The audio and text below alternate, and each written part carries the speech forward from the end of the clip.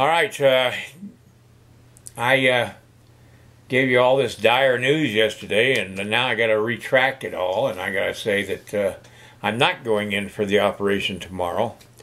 I called the clinic this morning, the retinal specialist clinic in Bozeman, because I had not heard anything from them about what was going to happen, and I left my phones on all night, and my home phone and my cell phone, and I asked them what's going on, and they said that, and I kind of figured this was going to happen.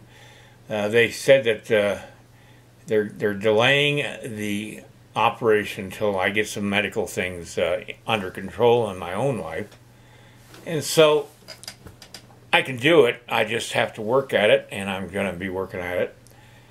Tomorrow I'm going to start sculpting again. I was going to try to do that today, but I just got so busy I just could not do it. And it is a Monday. Everything hits you on a Monday. Anyway, I appreciate all of your prayers, and I got an email from a medical doctor back in Alabama who's also a client of mine who has bought a lot of my bronzes down in Alabama, and he said, David, this is not a big deal. You'll be pulled through it just fine. And so it took a lot of the pressure that I had on me about this procedure, and that's one reason why yesterday I was feeling so absolutely good about going through this. I'm kind of anxious to get it done, get it over with, and move on with my life.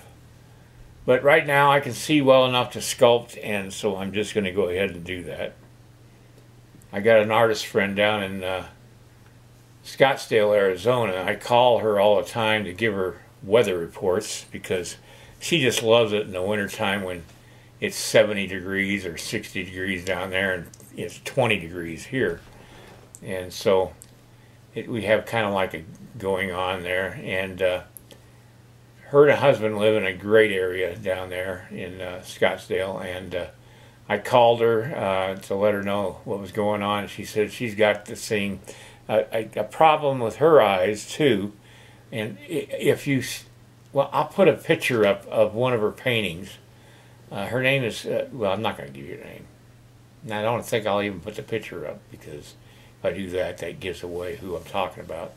I'm not going to do that. Anyway, her paintings are highly, highly detailed paintings.